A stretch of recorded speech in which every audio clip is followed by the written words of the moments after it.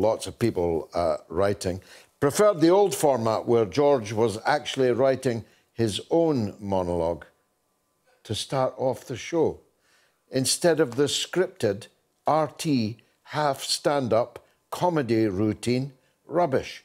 Where is the passion gone, Georgie? I don't know where to start with that. I really don't, Budrick. First of all, I have never, ever written a single word that I have ever said. I don't write scripts. I don't have a script. RT doesn't write a stand-up comedy routine script for me.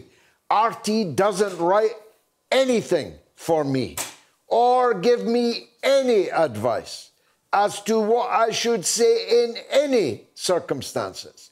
I am the freest commentator in the entire media world. I have worked for RT for more than a decade without a single person ever saying to me that they would like me to say this or that they would not like me to say that. You idiot.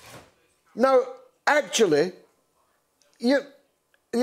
look, there you go. There is no auto cue. There is no script, far less one that's written by RT.